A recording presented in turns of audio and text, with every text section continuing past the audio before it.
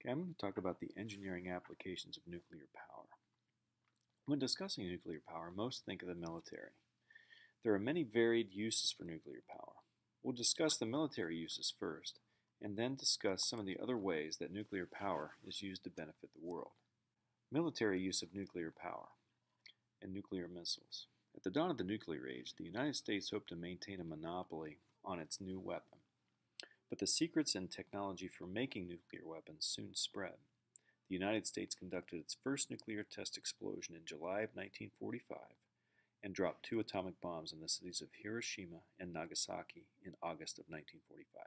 Just 4 years later, the Soviet Union conducted its first nuclear test explosion. The United Kingdom in 1952, France 1960, and China in 1964 followed. Seeking to prevent the nuclear weapons ranks from expanding further, the United States and other like-minded states negotiated the Nuclear Non-Proliferation Treaty in 1968 and the Comprehensive Nuclear Test Ban Treaty in 1996. India, Israel, and Pakistan never signed the NPT and possessed nuclear arsenals. Iraq initiated a secret nuclear program under Saddam Hussein before the 1991 Persian Gulf War. North Korea announced its withdrawal from the NPT in January 2003 and had tested nuclear devices since that time. Still, nuclear non-proliferation successes outnumbered failures, and dire forecasts decades ago that the world would be home to dozens of nuclear states have not come to pass. At the time the NPT was concluded, the nuclear stockpiles of both the United States and the Soviet Union and Russia numbered in the tens of thousands. Beginning in the 1970s, U.S. and Soviet Russia leaders negotiated a series of bilateral arms control agreements and initiatives that limited and later helped to reduce the size of their nuclear arsenals.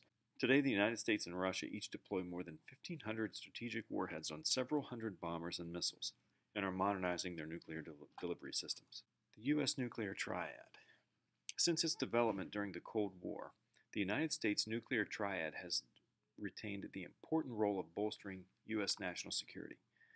America's strategic nuclear arsenal is built on a triad model. Nuclear warheads are distributed among a force of bombers, ballistic missile submarines, and intercontinental ballistic missiles, each with their advantages and disadvantages. Bombers are slow, but can be retasked, have a man in the loop, and can be recalled if necessary. Ballistic missile submarines launch missiles that are less accurate but nearly undetectable when submerged. And finally, land-based intercontinental ballistic missiles, sitting in reinforced underground concrete silos, carry larger warheads and are highly accurate, capable of taking out enemy intercontinental ballistic missiles in their own silos if necessary. Military ships. Nuclear power is particularly suitable for vessels which need to be at sea for long periods without refueling, or for powerful submarine propulsion. Over 140 ships are powered by more than 180 small nuclear reactors, and more than 12,000 reactor years of submarine operation has been accumulated. Most are submarines, but the vessels range from icebreakers to aircraft carriers. In the future, constraints on fossil fuel use in transport may bring marine nuclear propulsion into more widespread use. So far, fears about safety have caused political restriction on port access. The USA has the main navy with nuclear-powered aircraft carriers, while both it and Russia have had nuclear-powered cruisers. The USA had built 219 nuclear-powered vessels to mid-2010, and then had 5 submarines and an aircraft carrier under construction. All U.S. aircraft carriers and submarines are nuclear-powered. Nuclear power has varied applications in the world beyond nuclear weapons. First is electricity generation. For many decades, almost all electricity consumed in the world has been generated from 3 different forms of power plant: fossil, hydro, and nuclear. Renewables currently generate a relatively small share of the world's electricity, although that share is growing fast. Nuclear power plants use the heat produced by nuclear fission to generate steam that drives turbines, like in fossil fuel plants. However, no greenhouse gases are produced in the fission process, and only small amounts are produced across the whole fuel cycle. Nuclear fuel can be used in a reactor for several years. The used fuel that remains after this time must be stored and then either recycled to make new fuel or carefully disposed of. However, because the amount of fuel used to generate electricity is so much less than that used in fossil fuel plants, it is much more practical to do this with used nuclear fuel than with waste and emissions from fossil fuels. Nuclear power plants can run for many months without interruption, providing reliable and predictable supplies of electricity. Some 447 nuclear reactors are supplying power for 31 countries around the world.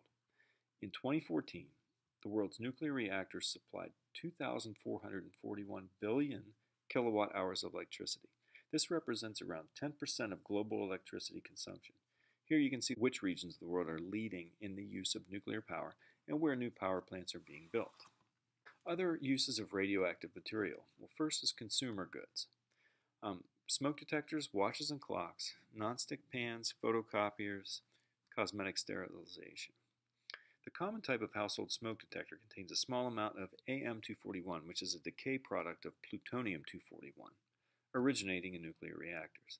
The Am-241 emits alpha particles, which ionize the air and allow a current between two electrodes. If smoke enters the detector, it absorbs the alpha particles and interrupts the current, setting off the alarm. Uses in food and agriculture. Some 25% to 30% of food harvested is lost as a result of spoilage before it can be consumed. This problem is particularly prevalent in hot, humid countries. Food irradiation is the process of exposing foodstuffs to gamma rays to kill bacteria that cause foodborne illness or foodborne disease and to increase shelf life. It has the same benefits as when food is heated, refrigerated, frozen, or treated with chemicals, but does not change the temperature or leave residues. In addition to inhibiting spoilage, irradiation can delay ripening of fruits and vegetables to give them a greater shelf life. Its ability to control pests and reduce required quarantine periods have been the principal factor behind many countries adopting food irradiation practices. Industry. Radioactive materials are used by manufacturers as tracers to monitor fluid flow and filtration, detect leaks, and gauge engine wear and corrosion of process equipment. Medicine. Cancerous growths are sensitive to damage by radiation. For this reason, some cancerous growths can be controlled or eliminated by irradiating the area containing the growth. Water resources and the environment.